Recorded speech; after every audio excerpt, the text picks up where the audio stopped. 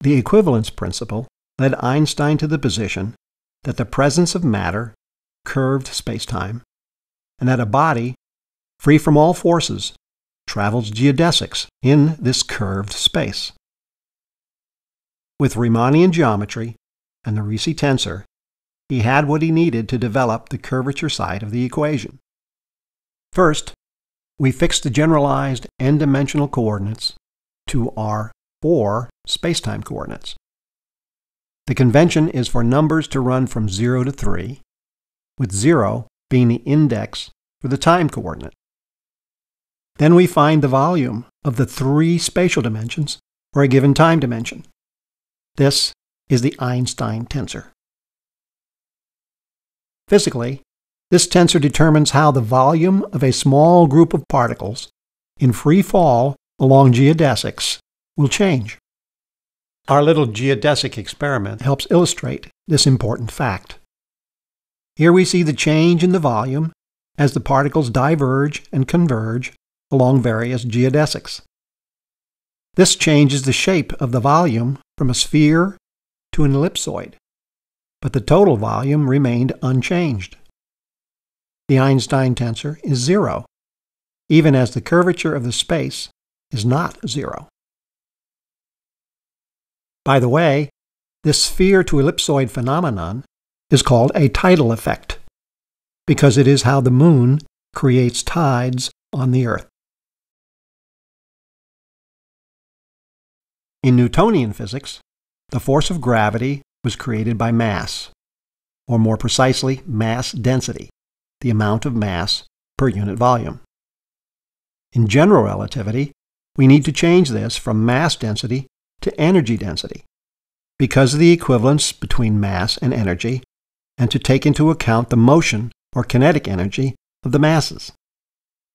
So in addition to calculating the mass-energy density of a volume of space, we need to account for the flow of energy through each surface of the volume.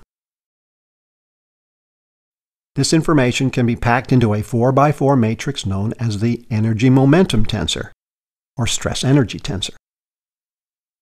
Each element represents the flow of momentum across a surface. The first component represents classical energy density at a constant time. This was the only component used in Newton's equations. Similarly, the rest of the top row and left column is the energy flow across each surface. The rest are momentum flows across surfaces. For example, T12 keeps track of the flow in the x direction of momentum in the y direction. These are caused by pressure and stress at each surface.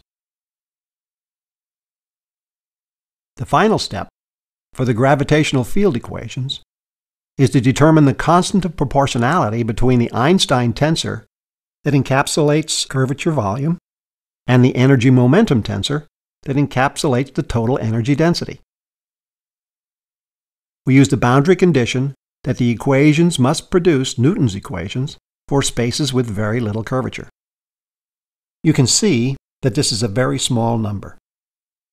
What this means is that it takes an enormous amount of matter and energy to produce even a tiny amount of curvature in the space around it. This looks simple enough, but because they're tensors, it represents 40 equations with 40 unknowns. These are the Einstein field equations for general relativity.